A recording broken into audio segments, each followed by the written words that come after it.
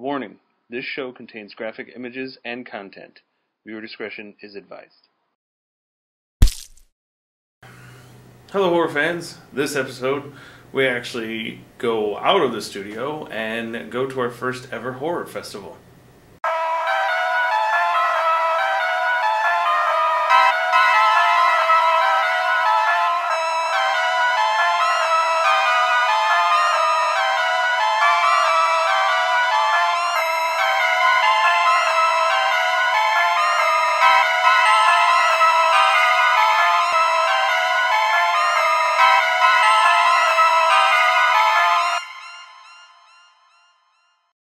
What are we doing, Danny?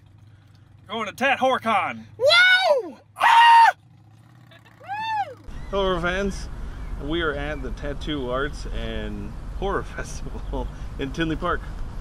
We started off the night with not only what we believe to be a bunny vagina, but also a woman dancing with fire. There was a lot of sideshow performance as well as a costume contest and a Miss Tattoo pageant.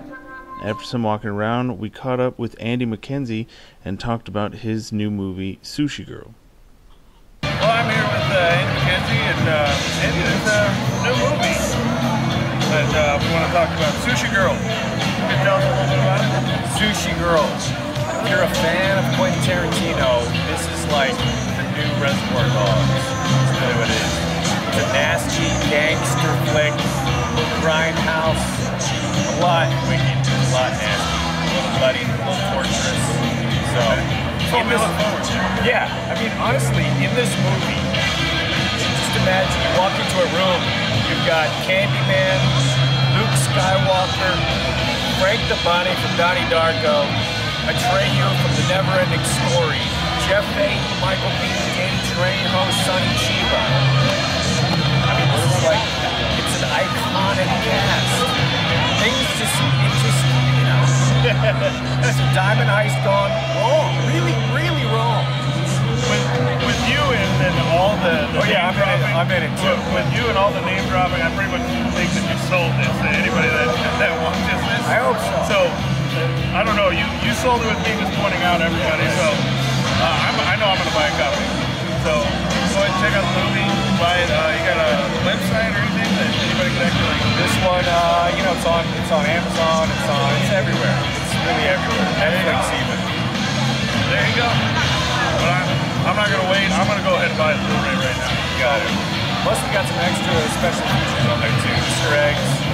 You know, Mark Hamill was in the Joe and Bob's Right Back. Yeah. And doing the cop knocker. Yeah. If you can find the Easter egg on the Sushi Girl Blu-ray or DVD, there's one where we actually surprised Mark with his big cock knocker fist. So yeah. You could have just sold it with that. You could have just said that one thing, and I would have bought it just for that. You and your sidekick are finally in the grasp of cock.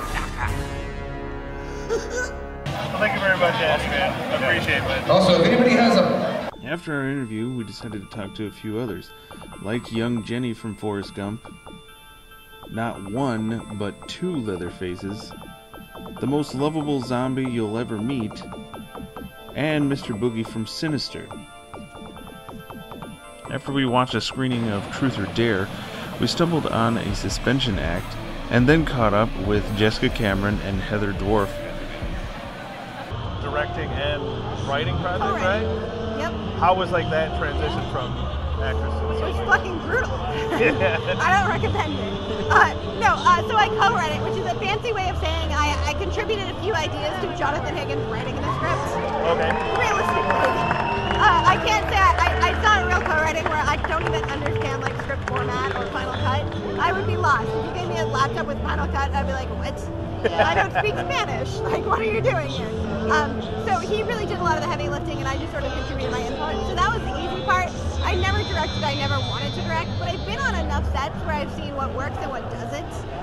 More of what doesn't, and that's really what shows me like how to do it and how not to do it. So then from there, I just sort of made sure I had like the best DP I could afford, the best gaffer, the best sound guy to make sure that everything else was going as smoothly as possible. So I mean, you said that it was just chaotic and stuff like that. But do you actually like the director's chair? You know what? Here's the thing. I don't like it as much as I like acting and producing in that order. But it is a third, and I prefer it over a day job. And it's so funny because, like, I very publicly said, never again. It's my only time. Because here's the thing: it's not as much fun as acting or producing. It's not. As an actor, I always use this analogy. So, as a director, if the call time is 8, I'm up at 5 a.m. I'm reviewing the shot list. I'm seeing what can be cut, what can be fixed. Do we have all the props in line? As an actor, if the call time is 8 o'clock, you're showing at like 8 o'clock. Somebody escorts you to the makeup chair. Somebody hands you your clothing freshly pressed. You know, somebody does your hair and makeup while somebody else brings you coffee, and then give you food. They tell you how wonderful you are. You see your scene. They escort you back to air conditioning. As a director, there's no way. Nobody cares how you look. Nobody's pressing and washing your clothing. There's no hair and makeup. Nobody's telling you how beautiful you look. How amazing that was. Because you're the one saying how amazing everyone else is. It's just not as much fun. It's a lot more work, a lot more stress, and less accolades. So that being said, I have very still time to enter the tattoo competition. Saying go see Shane and register. But we all have a price. Andy Mackenzie, the tattoo competition is off limits to celebrities. And as much as I would say I'll never do it again, I know that at some point somebody's going to hit me with the right project, the right price. And I'm a sucker for a good story, so there's some stories that should be told. Okay. And if I can't find the right person to help me tell it, but not because you're a celebrity, but because you're a redhead. Right, and last thing, can you maybe say anything about the next one? Yes, somebody survives, and when Derek realizes that there's people alive, he has to finish the game. So the game will take place, hopefully in an insane asylum. Oh. Yes. Because the only thing more fucked up than the first Truth or Dare is doing something even worse with crazy people, right? That's how you ever, like, how do you top it? I was like, trust me. My mind. You'll figure it out. It's already done. Yeah. The trick is, how do I try to bring Dorff back as a different character that offended the audience?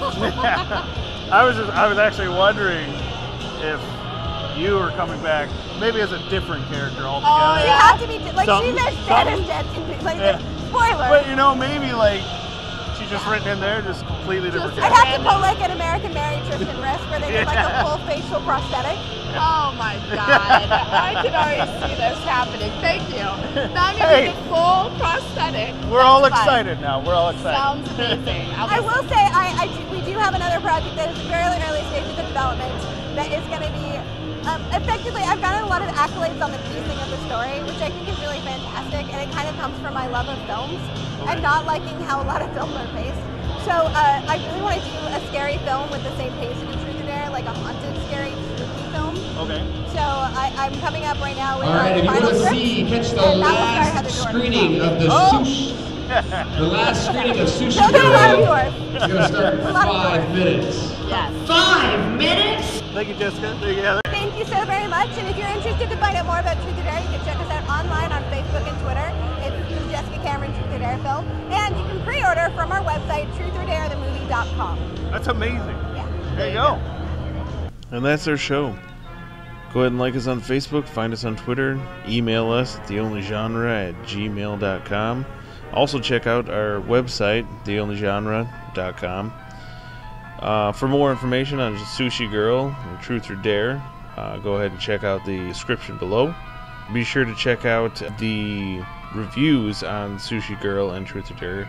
That should be showing up on the website here soon. Thank you very much for consuming our brains.